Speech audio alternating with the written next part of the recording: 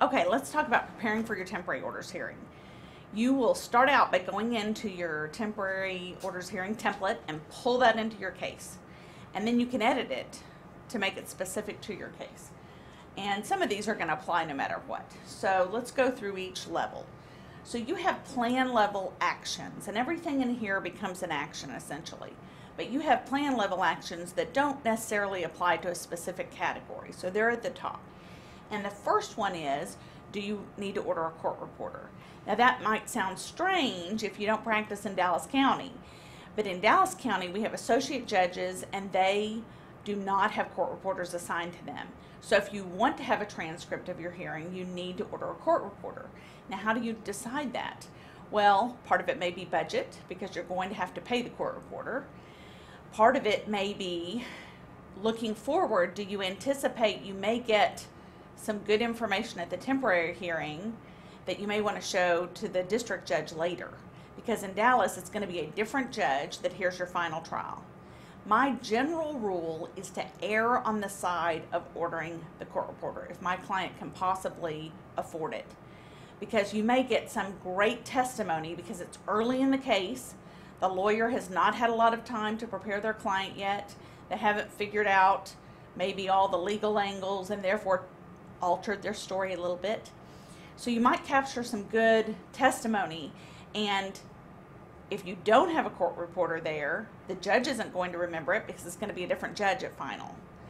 And you're going to have no record of it. All you're going to have is your own memory of it, and perhaps you could try to cross them in the future and say, didn't you say something different at the temporary hearing?